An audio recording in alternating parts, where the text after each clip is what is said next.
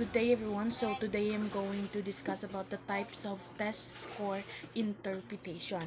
According to Merans and Lehman 1985, a frame of reference is some well-defined performance domain, which means that a set of standard or a rule is necessary to make for the test score to make sense in judging whether the student failed or passed the exam. Scores and marks may be explained in relation to a norm or criterion. So the test scores interpretation have two different types, which is the norm reference interpretation and the criterion referenced interpretation. These references were conceived and differentiated by American psychologist Robert Glaser in 1963. I just want to remind you all that the norm and the criterion reference interpretation measures hinges on the purpose of assessment. Okay. I will give you an example of what is norm reference interpretation and criterion reference interpretation by giving you an example. Okay, our first example. When assessing driving skills, the student's driver's performance is checked against a set of criteria, rendering the judgment whether he fails or pass is criterion reference. Did you get it?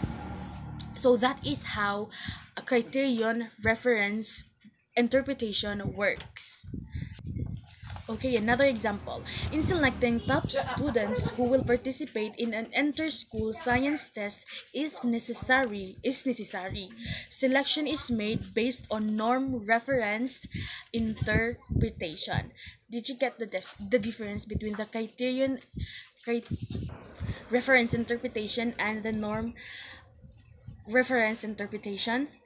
Okay, now we will dig further on the norm reference interpretation. What is norm reference interpretation? Okay, so the word norm comes from the Latin word norma, which means precept or rule. By definition, it pertains to the average score in a test. Apart from school average norm rather, there are other types of norms that can be reported, like international, national, and local norm groups and special norm groups. Norm reference interpretations are explanations of a learner's performance in comparison with other learners of the same age or gender. The learner's knowledge is gauged in terms of his or her position in the norm group. One thing important about norm referenced interpretation is the use of standard scores and percentile rank. To say that a child placed 8 in a reading class is an example of a norm referenced interpretation. Did you get it? Okay, so let's proceed.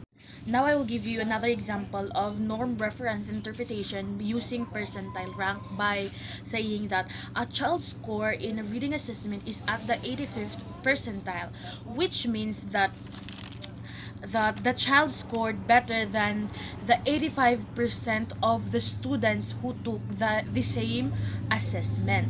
Did you get it?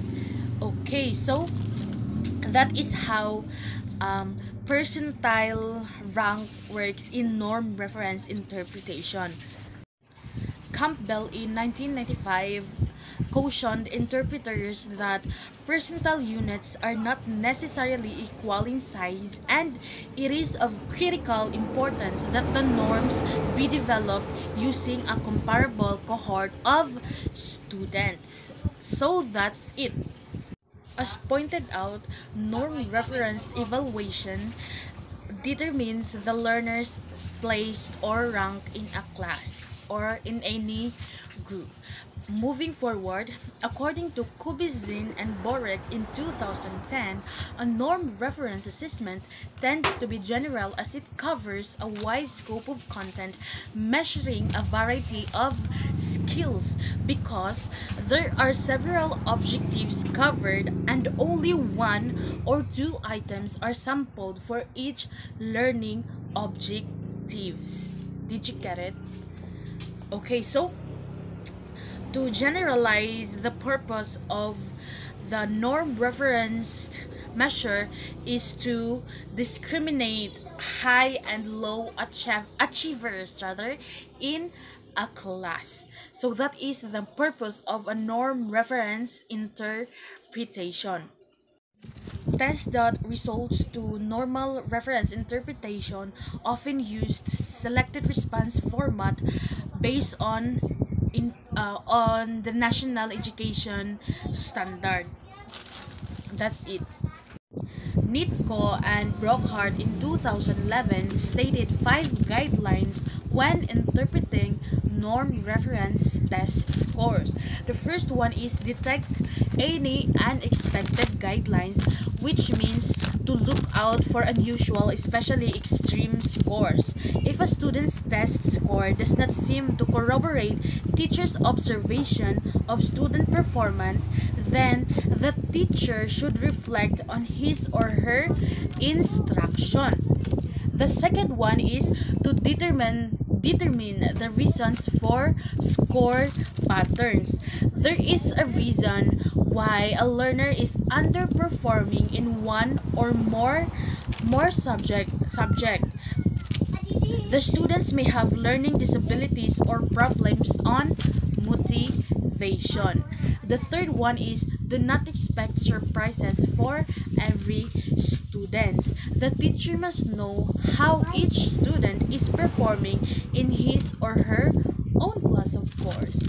The fourth one is small differences in subtest scores should be viewed as chance fluctuation. Differences in test scores may or may not be statistically significant to call for instructional intervention.